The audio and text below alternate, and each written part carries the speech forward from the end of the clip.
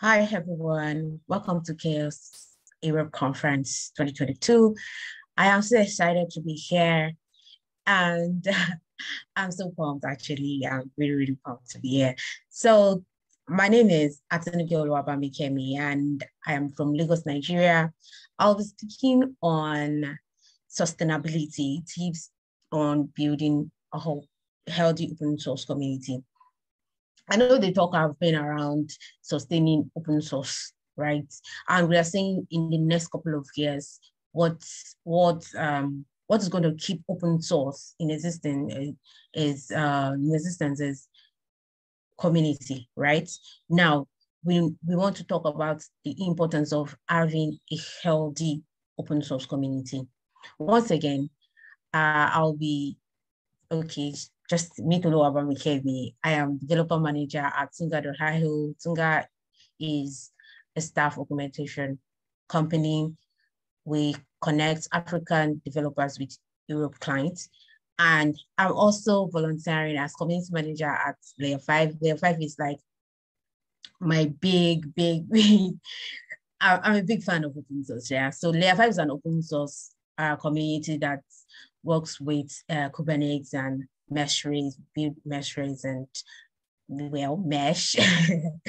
And yes, I am also the front-end community lead for She-Code Africa, and She-Code Africa being Africa non-governmental community where we advocate for more ladies to get into the tech space and, of course, open source, right? So yes, this is me. And let's go. Okay, so I know I have limited time, so I'm just going to like brush through everything, right? And I'm just going to leave this slide for folks to be able to like catch up with later on. But then we would want to ask ourselves, like, what is open source community, right? And for me, I would say open source community is like a place where we all come together and share common value. That's community. Now, talking about open source, it's now like where people come together from all over the world to contribute to a particular project, right? So the sweet part of it is that open source has made it very, very easy for folks in different geographical area to work on a single project. This is so interesting, and that means that is bringing room for more collaboration, right? Is letting different people, African, Europeans, Asians, they come together and work on one single project. So now, let's just go with. So you might want to say that why should the community be healthy? You all can just like come and just contribute to the project and get on to your life, right? But then it's like I said, it aids better collaborations because it gives room for people. I mean, I have been in a room where I'm working with folks that I might never have met in my entire life, staying in Lagos, Nigeria. So this is what our open source does. It brings people together to work on a single project, right? Even multiple projects, as the case may be. Then it's a sustainability of the project and of open source in general. So if you're saying that it hits sustainability of the project, that means that when you have a project, when there is an open source community for that project, it makes the project to keep growing, right? So that's when you have version 2, version 2.2, version 2.4, and like that. That's because it's making when you have those projects and you have users that uses this particular tool, and they give you feedback. So it is easy for people to even like come around and work on that feedback. Now, it may not be feedback. It may be like another folk just jump on the project and just check through and be like, oh, something may be changed in this project, right? So it's the sustainability of that project. Hence, aiding the sustainability of open source in general. I'm sorry, I might be talking something too fast. That's what we have today. So again, you say that what makes a healthy open source community, right? Now let's go to the tips while we are here. First is community first approach, right? You want to make your community member feel welcomed. You want to make it feel at home. So I was writing an article of recent, which was yesterday, and it's like I was saying community in a glance, right? At a glance, rather. And what came to my mind is our sense of belonging, right? I know that most times we all like try to fit into a specific place. We want to fit in. We want to be noticed. We want to be acknowledged, right?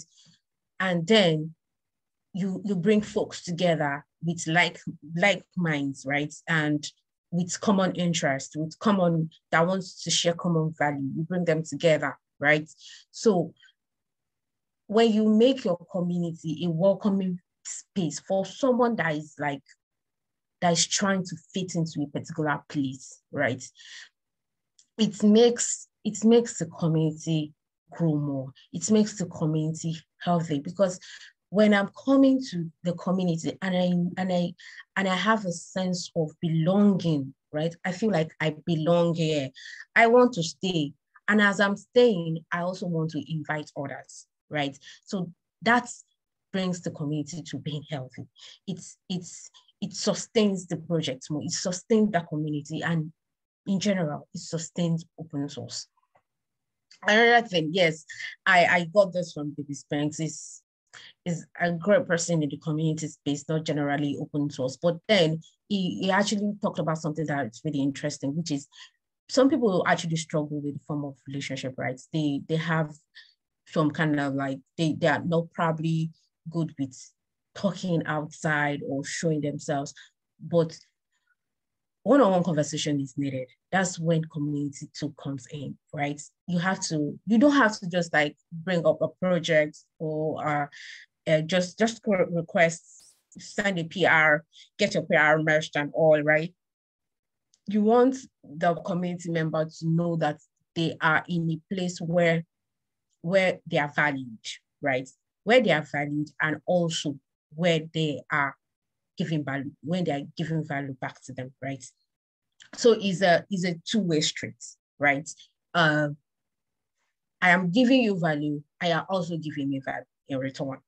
So you want your community member to feel that way. You want them to feel like community is home, right? They feel safe. It's a safe space. It's not where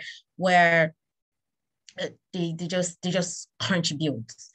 So that's one thing I love about Layer 5, about CHAOSS, because I've been in CHAOSS for a while, even if I'm not like really, really, really, really active. But CHAOSS feels like home, and that's why I remain there, right?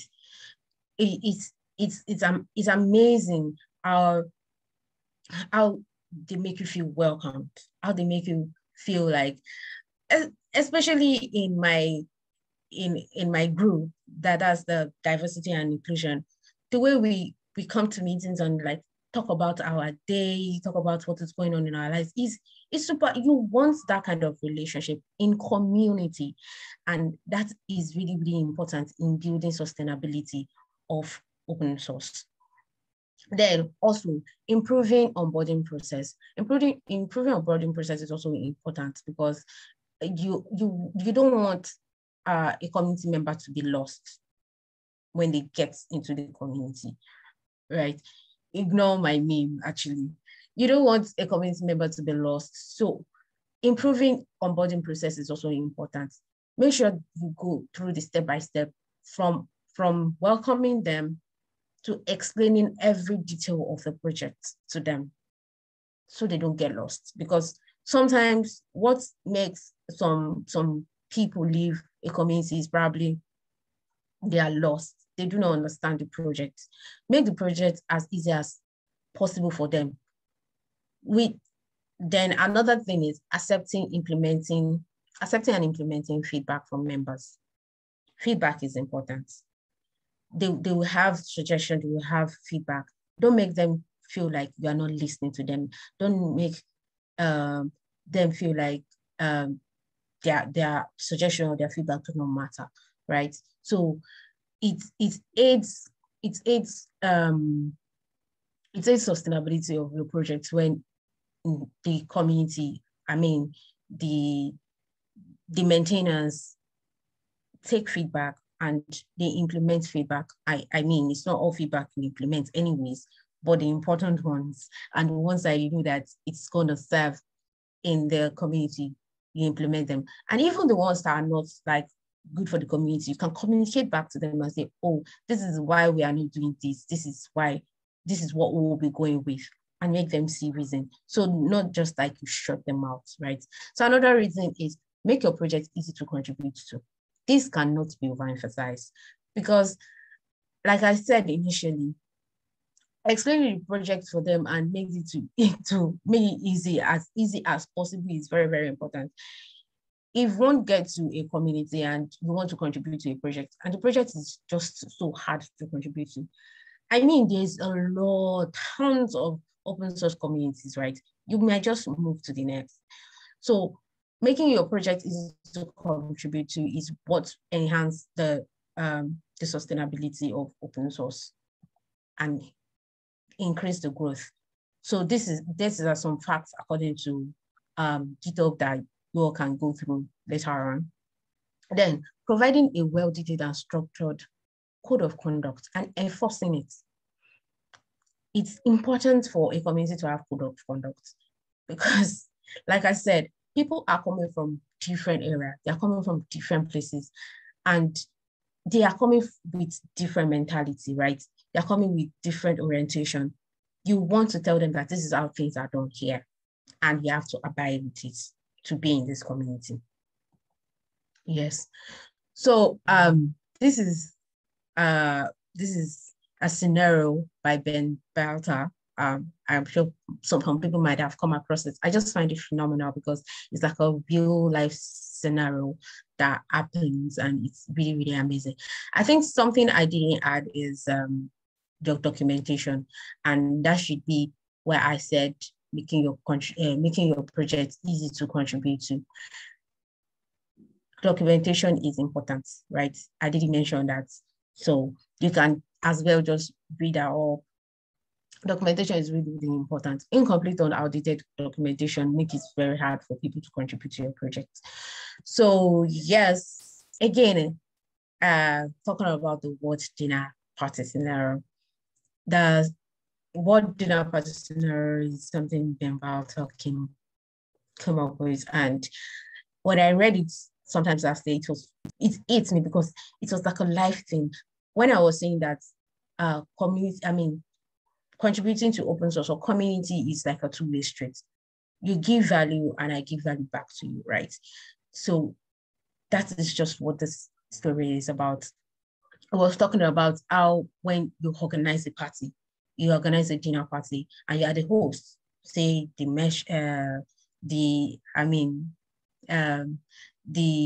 maintenance, right? And you invite people, the contributors, to come to the party, right? To come contribute and eat, whatever. And they bring gifts to you. You welcome them with open arms. That's the whole scenario, the old dinner party scenario still boils down to the old tips I just gave. So welcoming them is you onboarding them, making it community first approach, right? Then they also bring gifts for you. That's them contributing to your project. You show them around. You even introduce them to other guests, right? That's where the collaboration with other contributors comes in, and that's also where you are making the project easy for them to contribute to. So this board party is like a great dinner party. Is like a great, it's a great scenario for this discussion.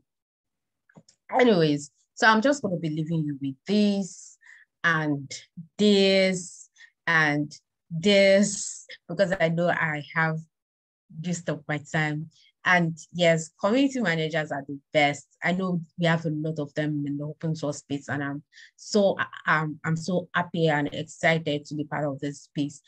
I hope to see you all again, probably next CHAOSS conference, and probably I'm going to be doing physical. You all are the best, and I wish you all the best. Thank you. Thank you very much.